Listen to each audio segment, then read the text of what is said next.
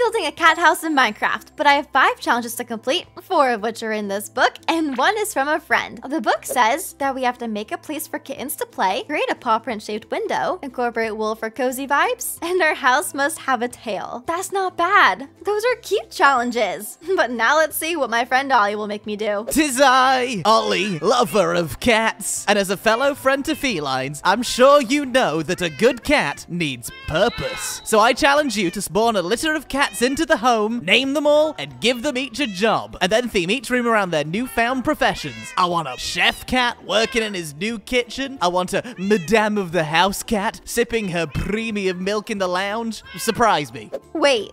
That's actually kind of fun. Normally there's about 4 to 6 cats in a litter, so we can make 6 areas in our house to have 6 cat jobs.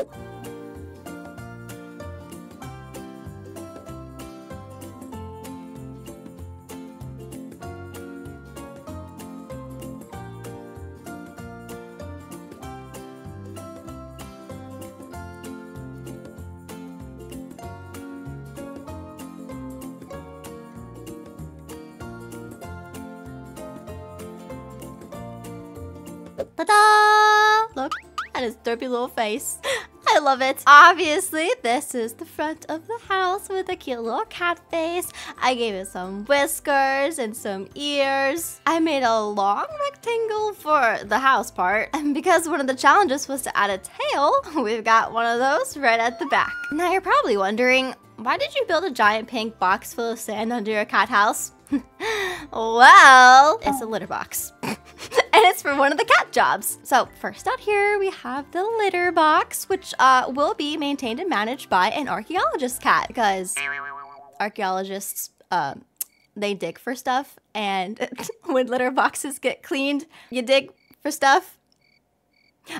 Anyway, as we go inside, this first room will be a kitchen with a chef cat. In the middle, we'll have a living room / library combo with a librarian cat. And this space at the back will actually be an aquarium for cats to look at fish swim. And obviously, if there's gonna be water around, we need a lifeguard cat. Now upstairs, there's actually 2 more rooms. And because this is a cat house, we have some parkour on either side to get up there. So this will be a playroom with a babysitter cat. And this last room will be a bedroom with a bedtime storytime cat. Now that we know where things will go, it's time to decorate. But actually, wait a minute, because I added a tail to my house and without thinking, I built this entire place out of wool. That means I already completed 2 challenges from the book. Now all we have to do is make a paw print shaped window, a place for kittens to play, and add all the cats with their jobs. Now let's see, where could we put a cat paw shaped window? All of these walls on the sides are an even number, so that's not gonna work. But this side is an odd number. Unfortunately, this is the back of the house though, so that's also not gonna work because this is gonna be an aquarium.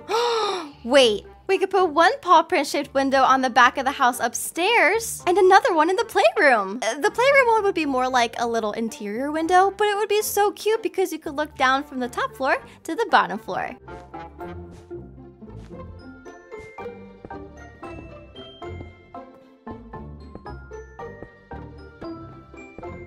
Cute! Now let's figure out how to decorate this kitchen. This is kind of in an awkward place because it's right at the front of the house and we have all these parkour platforms leading upstairs, so this might look kind of weird, but we'll make it work. Because I literally built a black cat house, we're using all the black cat things. We've got black cat mugs, a kitchen sink, we have this giant mug, the entire cat cabinet set, and we have a plant pot. I don't think a kitchen island works in this space, so instead, we can put some counters on this wall, a sink in the middle, some counters on this wall with a sink in the middle, then we can try to fit a couple of cabinets and add some mugs. Actually, wait a minute, could it possibly work?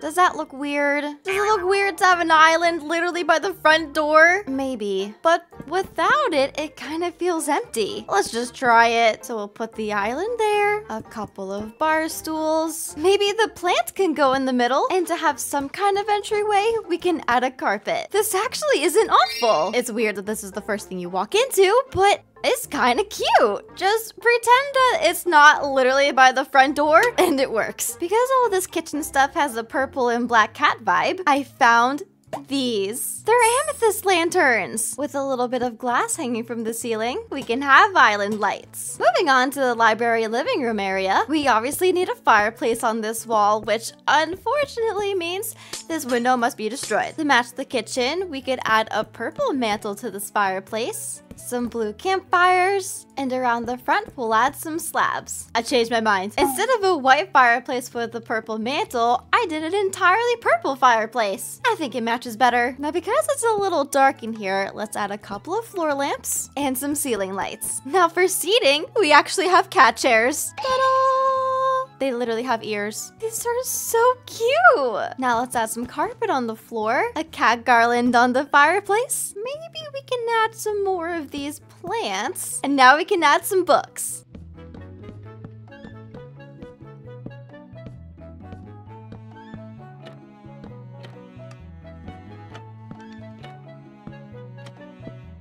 Ta-da! We've got books over here and books over there. You know, it's actually really cool that I just found out these regular Minecraft books are placeable. If I just crouch and click, it makes a book. Da, da, da, da, da, da. Maybe a bit too much, so let's just do a couple. We'll have 2 there and 3 there. Moving on to the aquarium room, I actually have no idea how to do this. I want it to look cool, but the space also isn't very big. So maybe we grab some glass and just do something like this. That way the cats can be sitting here to look at the fish over here. How's that?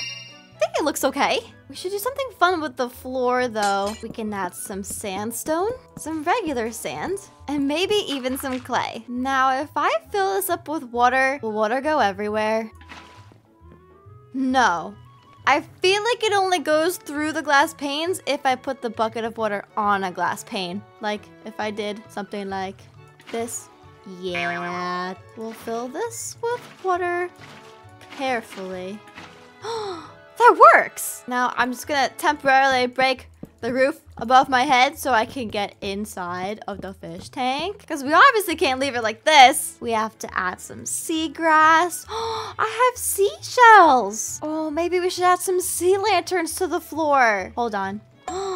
Cute. Now let's put some seagrass around, a couple of seashells, a bit of kelp, a bit of coral, and we can add some fish. Wait, how did this happen? Huh? Can we just like block it off? It's gone. Oh! It's coming from all of them. Why? Oh no. Okay, wait. I can fix this. No! It's the corners.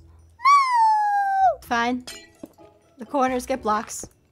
Okay. I fixed it, but now we have blocks in weird corners. What if we just put full blocks on all the corners? Like this. I fixed it. Now we can put our fish in here. And maybe so they don't jump out, we should add a couple of trapdoors. Cute. Now we can put our carpet back over here. And some for the cats over here. Now that we have this bottom floor done, let's check on the book to see what else we have to do. We already put a tail in our house. We incorporated wool for cozy vibes. We did create paw print shaped windows. And now we have to make a place for kittens to play. Luckily, I already have a space for that right up here. In this playroom, we're obviously gonna have to make some cat trees and toys. So let's see. Over here, we can have a cat tree. Then over here, we can have a cat tree. Maybe a little shelf up here for them to lay on. And the shelf over here for them to lay on. Now in the middle of the space, I want to add a little bit of carpet. Add a bunch of plushies and toys to the floor. And then I want to add some toy shelves. Ta-da! Not only do we have some toys on the toy shelf, but I added ropes for them to climb and play with. This toy right here is actually a music box. Da-da-da!